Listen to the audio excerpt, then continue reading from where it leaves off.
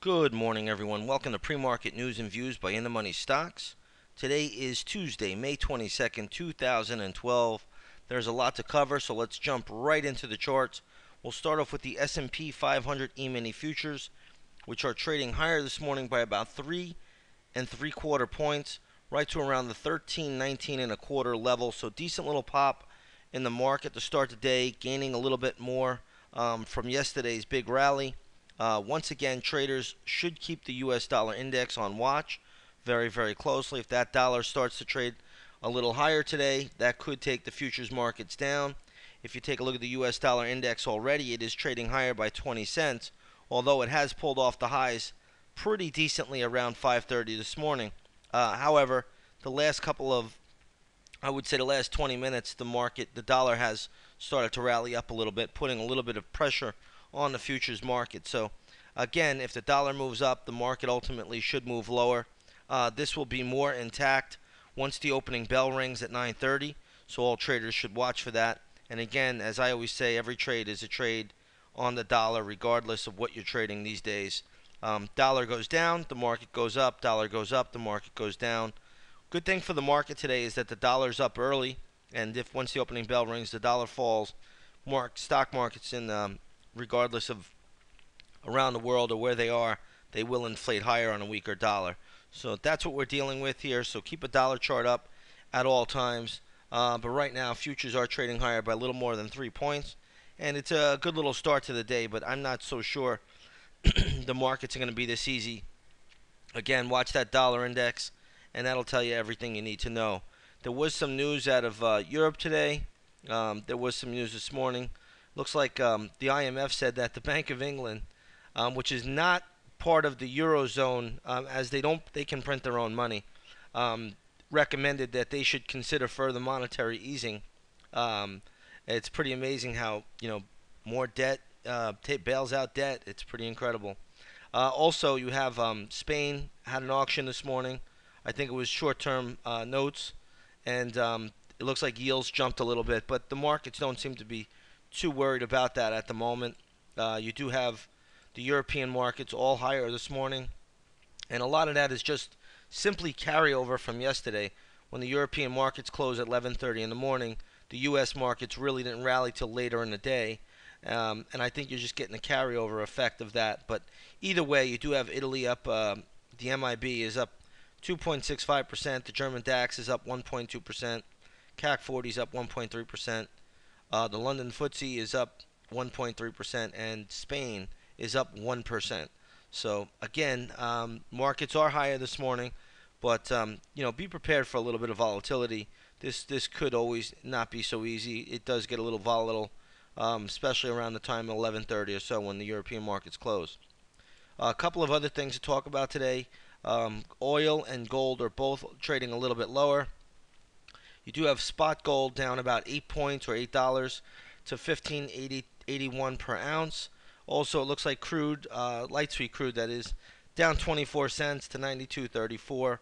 Let's take a look at the GLD and then the USO. You'll see here GLD trading right around this 153.45 level. So you don't want to make too much out of it, but it is about $1 off yesterday's high. So again, gold is down a little bit to start the day this morning, and that's just basically because the U.S. dollar index is higher. Let's take a look at the USO. USO, you'll see trading right here around the $35 level, closed at 35.15, so it's also a little bit lower, and that's basically because of the strength in the U.S. dollar index. When the U.S. dollar index is strong, you're going to get commodity prices to come down and be weaker, most notably gold and oil first. Anytime the dollar is trading higher, watch for weakness in gold, watch for the weakness in silver, also watch for weakness in oil, copper, things of that nature. So right now we do have a stronger dollar. We'll see if the dollar can hold up today. It's very oversold still, so it still probably needs to pull back a little bit. That would bode well for the overall stock market indexes. They'll inflate as the dollar declines. But ultimately, if the dollar does rally, that'll bring everything down, including gold and oil. Okay, let's take a look at a few stocks that are in the news today. We're going to start off with Best Buy. Ticker symbol is BBY. It started off pretty strong this morning, moved up above 1950, now trading down to around 1842. I honestly don't see the reason to own Best Buy here. If it takes out the recent low, which was 1753, Best Buy is going to become a $15 stock. So um, I don't really see the reason to own it. If the stock could rally up today, maybe get above the 19 level, then it has a chance to move up a little bit. But right now, there's nothing to do on Best Buy. And again, if it breaks below the low of 1753, most likely this stock is going to be a $15 stock at some point. So it just doesn't look good for Best Buy right now. I don't see the enthusiasm in the stock, and right now there's really nothing to do there. Let's take a look at Dell Computer. I believe they reported earnings today. Stock is trading at 1510. It still has a ton of resistance around 1550. Ultimately, the big resistance level on the daily chart is 1650. I just don't see it even getting there right now. So watch 1575 for intraday resistance. We'll give it a little uptick. Right now it's at 1510, so it's not a big mover these days. Dell Computer, kind of lackluster action here. I believe they did report earnings. I don't know what they are, but you could look into it. Let's take a look at this ALXN. This is a pharmaceutical. Having a nice little day here, trading up around 91.80. This is a decent gap. It may have resistance around $95. I'm not sure exactly what the news is on this one. We'd have to check that out, but this is a decent little pop today. But again, I don't see this thing getting above $95. But nonetheless, this is a nice little move for this Alexion Pharmaceuticals. Let me see what they did here.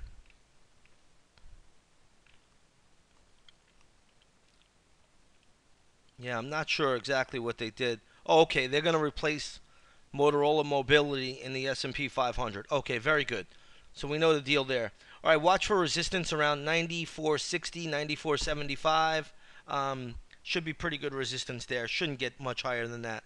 But nice little pop for this ALXN, Alexion Pharmaceuticals. And again, they're going to join the S&P 500, and Motorola Mobility will come out, and they were purchased by Google. So watch this ALXN. Good resistance around the 94.75, $95 level. Watch for a pullback there. Let's take a look at what else we have here. We're going to take a look at AutoZone, ticker symbol AZO. Stock right now is trading at 357. Closed yesterday at 368. I don't know the news here, if it was earnings or not, so check it out.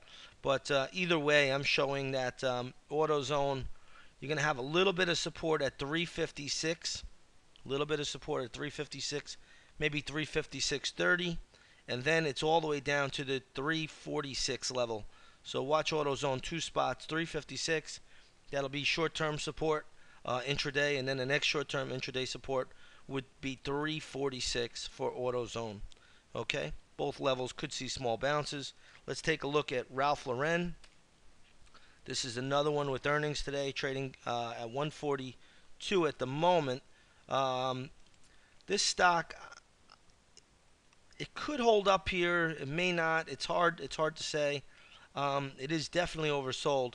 But the one thing you want to watch for, watch the 134.75 level. If it gets down to 134.75, could be a quick bounce play there. But again, you're going to have to gauge the overall market.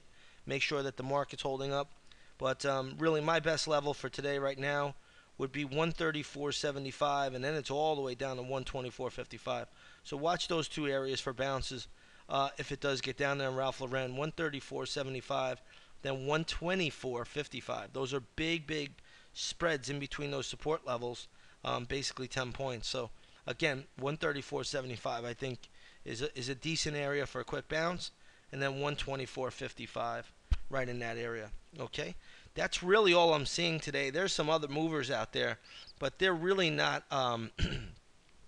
up or down very much. It's kind of quiet. Real quick, Facebook is down again today, this morning in the pre-market. Be careful now with Facebook, because it does look like it's starting to near oversold territory. So you want to be a little bit careful with Facebook. If we take a look at the 60-minute chart, it's been down pretty much ever since it opened up.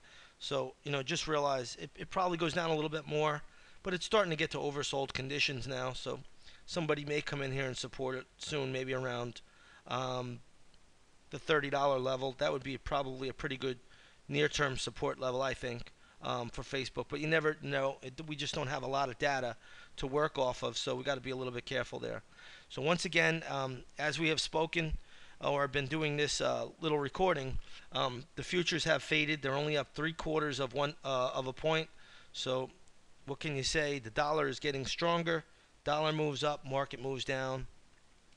Now, what you want to watch for is if the dollar starts to rally further, look for more pressure on this market. If the dollar fades, look for the markets to move back up. Yesterday was a big day for the market.